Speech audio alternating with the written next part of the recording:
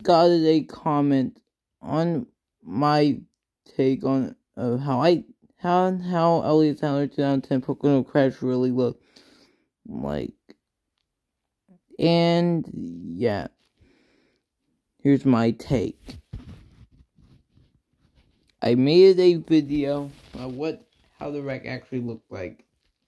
I couldn't get Sadler I couldn't hold the car like 15 feet in the air. Sorry about that. And also that white thing you saw on the car, that was the engine. It went over the car. And it was too hard to make him land on the ground nose first. Alright. Seriously. On comments, and also let me show you from Kurt Busch's arm. Yeah, this camera angle may be so shaky, but I can only see him when he's sliding through the grass. That's him right there.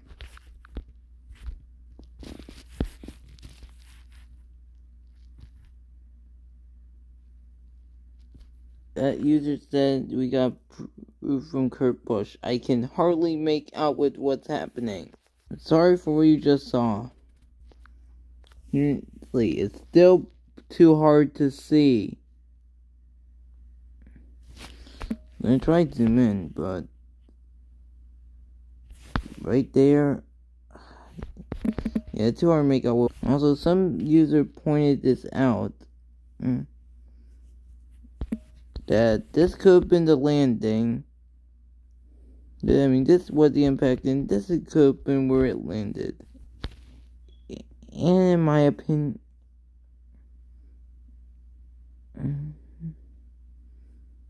yeah, that does make sense. But how they I've got a big question. Never mind. And this is why the ink happened. So yeah, that's why So yeah, that's why I think happened.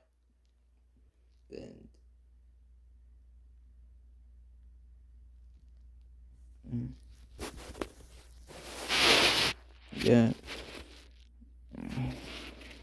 I saw some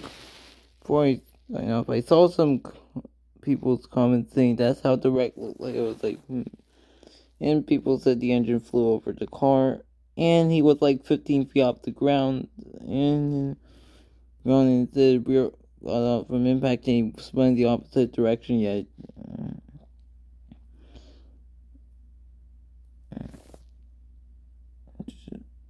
goodbye, everybody.